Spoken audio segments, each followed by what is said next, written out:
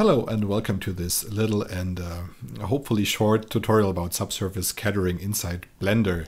So subsurface scattering is a topic that I've been struggling for quite some time now and made some progress, and just want to show you how easy it is to create some very realistic looking skin material with the principled BSDF shader inside Blender. So what is subsurface scattering? Just in a nutshell, subsurface scattering, as Wikipedia says, is a mechanism of light transport in which light penetrates the surface of a translucent object, is scattered by interacting with the material, and exits the surface at a different point. The light will generally penetrate the surface and be reflected a number of times at irregular angles inside the material before passing back out of the material at an angle other than the angle it would have been if it had been reflected directly off the surface. Subsurface scattering is important in 3D computer graphics, being necessary for realistic renderings of materials such as marble, skin, leaves, wax, and milk.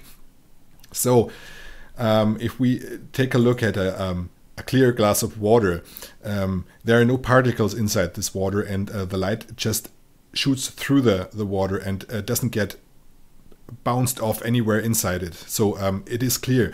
And there is basically no subsurface scattering or no scattering inside it. Also no absorption, or very little absorption.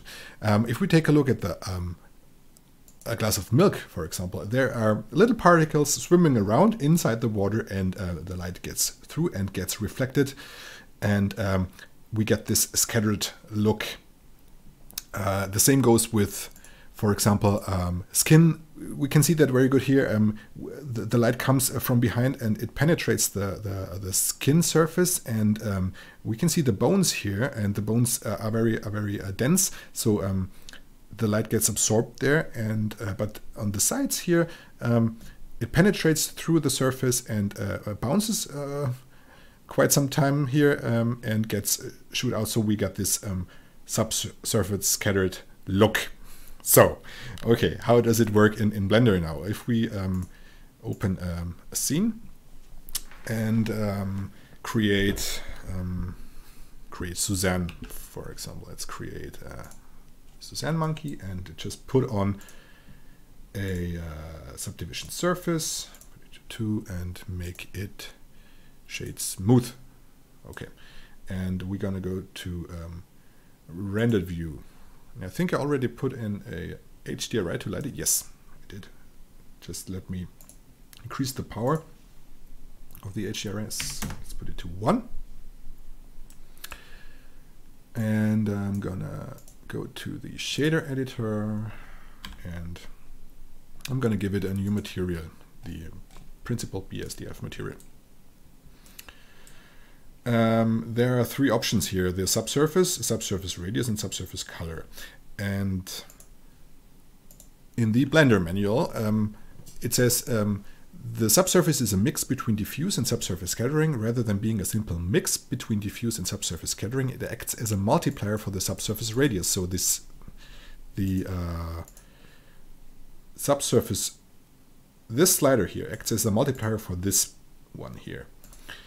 And this is honestly a little bit complicated for me to understand, but I'm gonna try.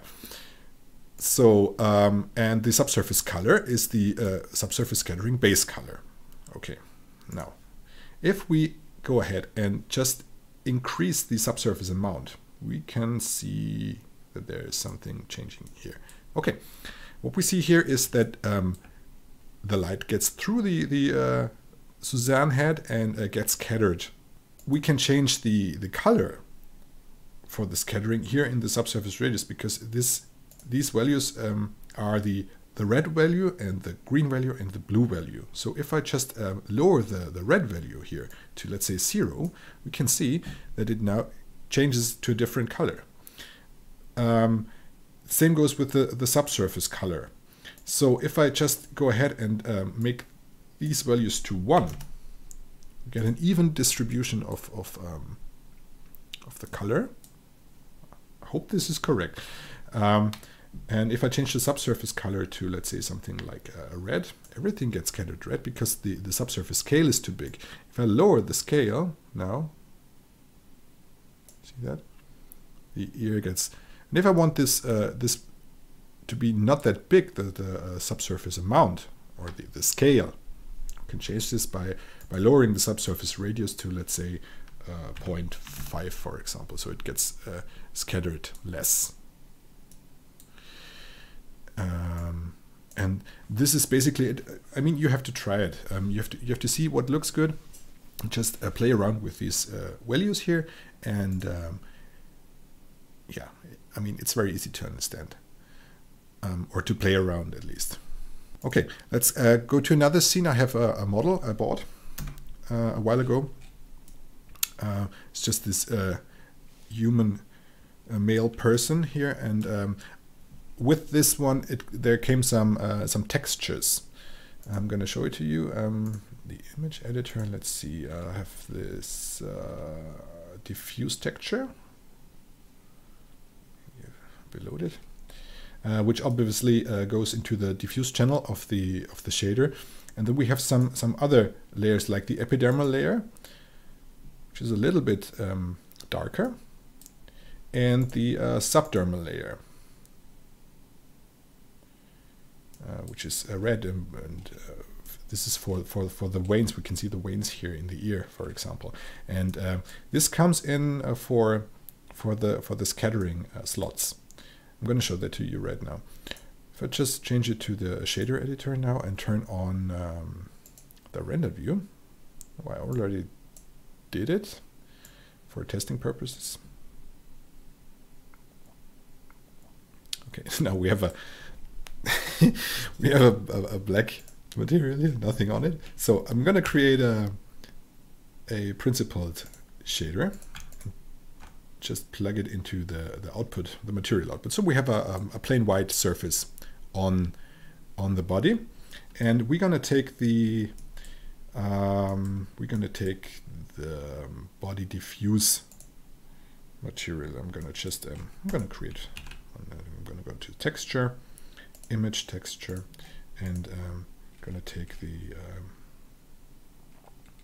body diffuse and just put it into the base color. Give it a minute to load. So we have the diffuse channel into the base color, but there is no subsurface scattering going on right now because we didn't enable it. So I'm just going to load in the other two textures. Let me see. The other image texture is the epidermal. Let's see how the epidermal looks. Yeah, it looks a little bit sick now, but we're gonna blend it. We're gonna blend these two together so it looks good afterwards. And we're gonna take another texture, subdermal texture, and here you can see the blood vessels around the ear and the ear at the all over the skin. And by the way, the reason why there are three textures is because of the real human skin layers, because they consist of different layers. We have the epidermis, the epidermal layer, and the dermal layer here, and they will help you to get a good looking skin material after all. So I'm gonna go to our shader now and plug in our diffuse into the base color. Okay, and maybe we should give it a render just to see the difference between our shader now. So I'm gonna go and render this one. Also, I just put in a camera with some depth of field to make it look good, and it already looks good, you know, but there is scattering missing, and also these fine details you see on the skin, like for example the veins or some vessels or something like that. So okay, this is our basic material. Okay, let's go back and put in our epidermal layer, and so we're going to mix these two together by creating a mix RGB, and put the diffuse in the first slot and the epidermal layer into the second slot. Just give it some time to load. So now it doesn't look very good, but we can either change the factor, the mixing value, to let's say 0.1, so it gets more of the diffuse and less of the epidermal layer, or we can change it to let's say overlay, where we can put it to 0.3, for example. Yeah, gets more color. Let's say 0.2. Okay, I'll just give it a render now.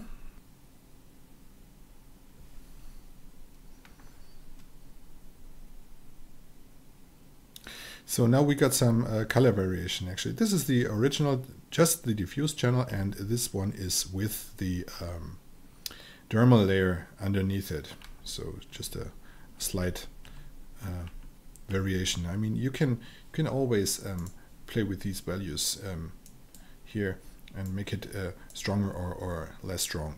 So now comes the important or the most interesting part, and this is the subsurface scattering. Just give it a load here, and put now the subdermal layer inside of the subsurface color. Plug this one in and change the subsurface radius to 1.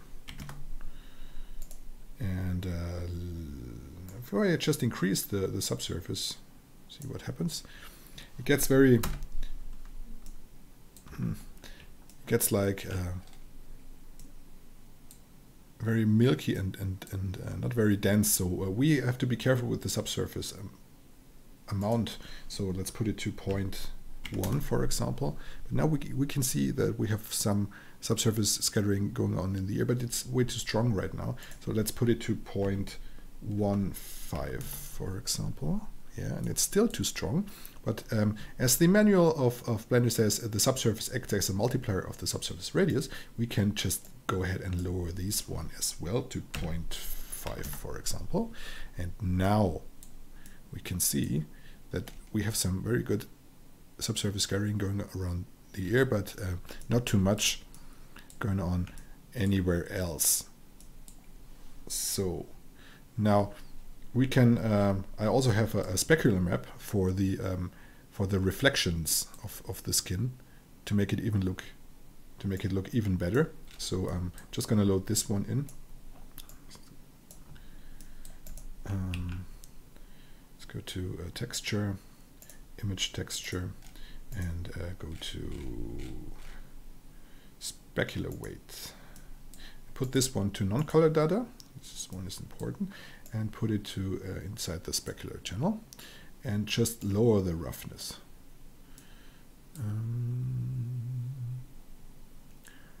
Or maybe just put it a value of 0.3, for example. Yeah, this one looks good. And also I have a normal map, which is also very, very important to make it look good. I'm just going to copy it from the original shader up here.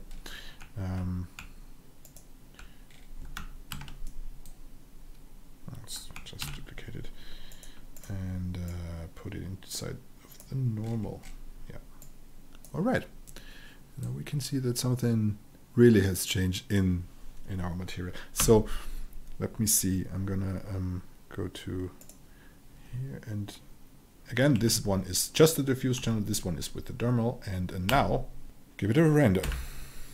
So now that the render has finished, we can see, if we compare this to our original without any subsurface scattering, that there is a really, really dramatic difference between these two. Maybe the subsurface scattering is too strong. We can always lower this, and be sure that you always test the shader with some different light conditions, with some different HDRIs. I'm going to do that right now, and I'm going to show it to you afterwards. Alright, and these are the renders I tried. So we have the this HDRI, then I used something like a bathroom and a garage, and you can see that it looks consistently good. We have some issues here around the ellipse here, but we could easily change that by just replacing this portion here with another material with a lower subsurface scattering strength, for example. This is what I used, which works well. So, in a nutshell, this is it. I hope you liked it, and give me a like or a comment. See you next time. Bye.